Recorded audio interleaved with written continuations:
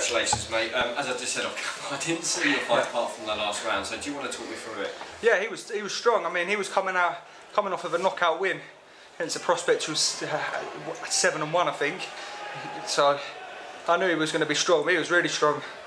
I actually boxed this fight at 70 kilos. I'm usually boxing 147, so it was a step up for me. I think he'd come down from the weight above. I'm not too sure.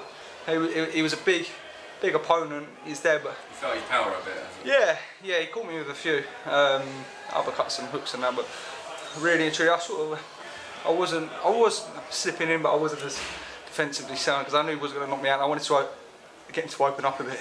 Yeah. So. At any point, did you think, like, you know, I'm in a bit of a fight here? Usually, no disrespect to like adrenaline, but you know, you kind of expected to win. The first punch, I threw a jab, and he bounced. He parried one, caught me with one. I thought, oh fucking hell, he's crafty.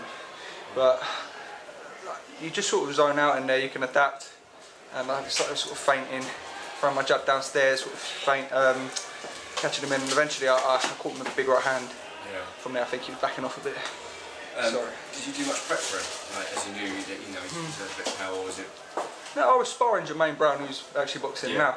He's about 70, he's about 78 kilos, so I was sparring bigger boys. What about like checking their opponent out?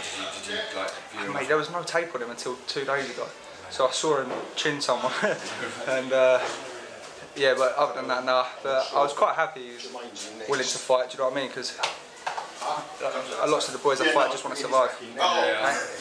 Obviously, it's a win, but still, it's like, you know, as you said, like, kind of saying off camera, like, you know, you want to kind of knock him out, but sometimes that shit doesn't happen. Yeah, it's a learning curve, isn't it? Still a learning curve, still early and what have you. But what's probably the next time we're going to see you out there? Well, I've boxed 5 times since I turned pro, which is just under a year ago. So I'll have a rest of fighting. I'll stay in the gym. Probably late July, early August, I'd say. There's quite a long time. Yeah, I'll probably say around then, and then I'll be back probably, hopefully another 2 or 3 this year. Yeah, because when we did that interview, so like at some point, you know, you want to kind of move up and step up, and 8 rounds, 10 rounds and stuff. But again, you're still, you know, young. It's not like rush, but at the same point, you kind of test which you did tonight. Yeah, there's no rush. There's no rush. I mean, that wasn't an easy fight by any means. So if I wasn't on it, he probably would have beaten me on points because he was quite active. So. And coach, coach is happy with your performance? Yeah, he said I was a bit harsh on myself because I wasn't 100% happy with it. But yeah, he was happy with it. Yeah, at least that was kind of yeah. But alright, listen, we've got a queue of people waiting to just the one. Still a queue. Yeah, popular bigger mic than me, so. Do you want to shout out like social media so people follow you and obviously sponsors? Well, thank you for everyone that came. They started singing my name at the end. That was good. Sponsors, I just thank all my sponsors.